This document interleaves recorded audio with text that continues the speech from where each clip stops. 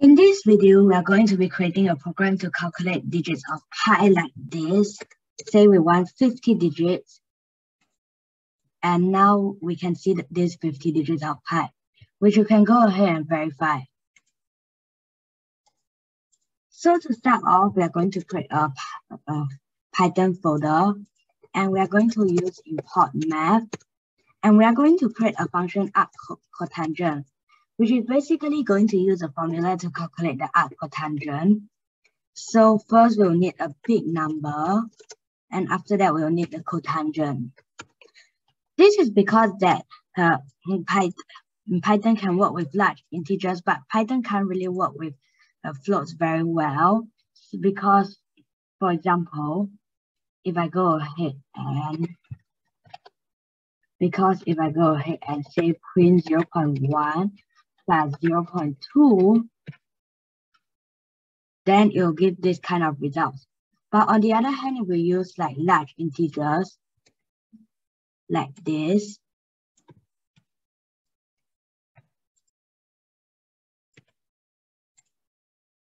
then as we can see, it gives the result correctly. So we are going to be using integers. So first up, we are going to create a sum which is equal to 0. And we are also going to pre-calculate the square of the cotangent because we'll have to use it later because of the formula, which basically goes like this. So if I go ahead,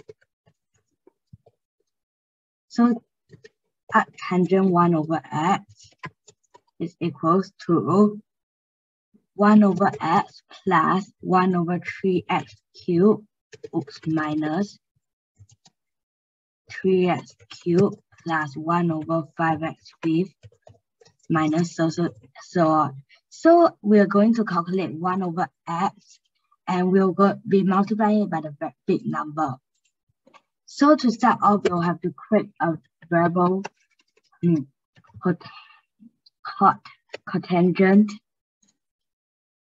cotangent power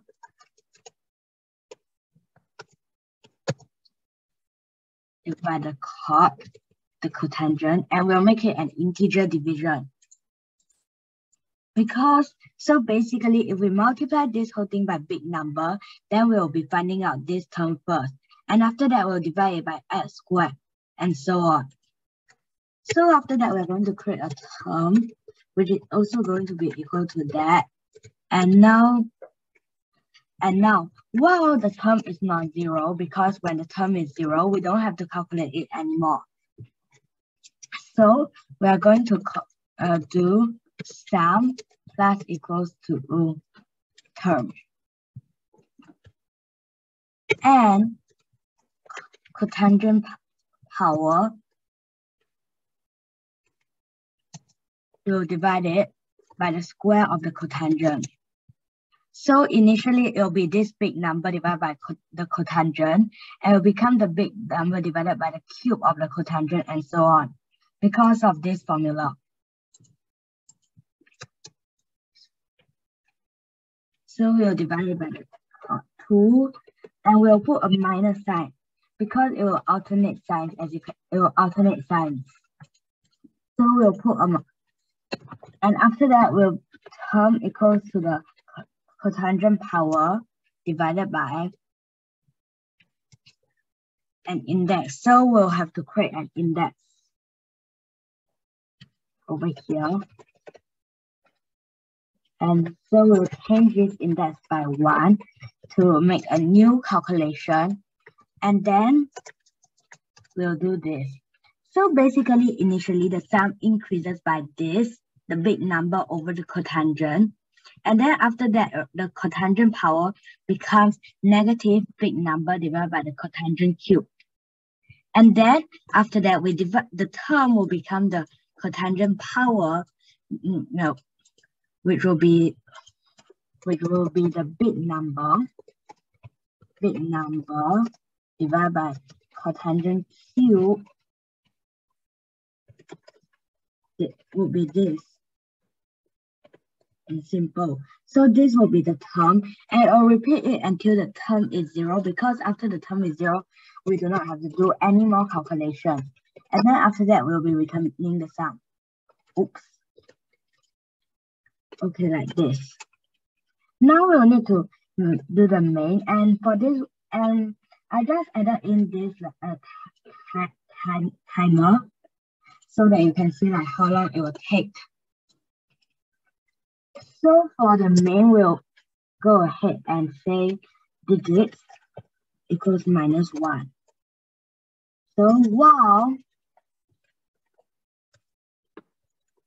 So while digits is smaller than 1, digits is equals to input, and you can input whatever you want, and you can ask whatever you want. So for example,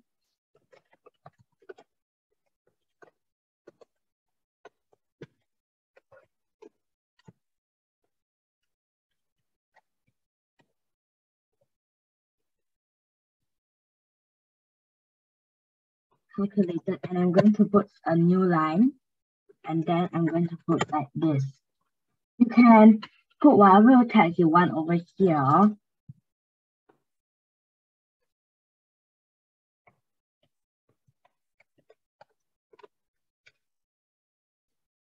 After that, we're going to set the big number.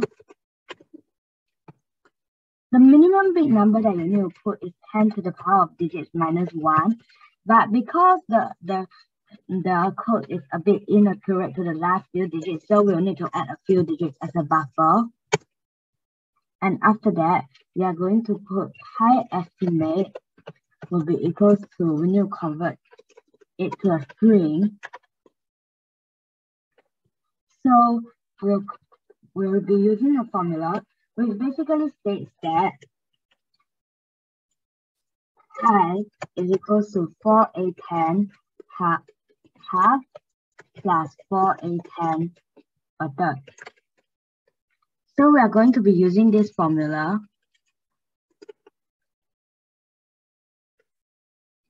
Since we increase big number, we'll have to divide it later on. So we do 4 times arccotangent.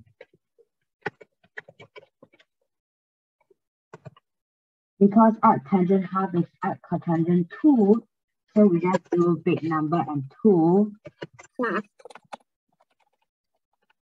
4 times arccotangent big number and 3. Like this.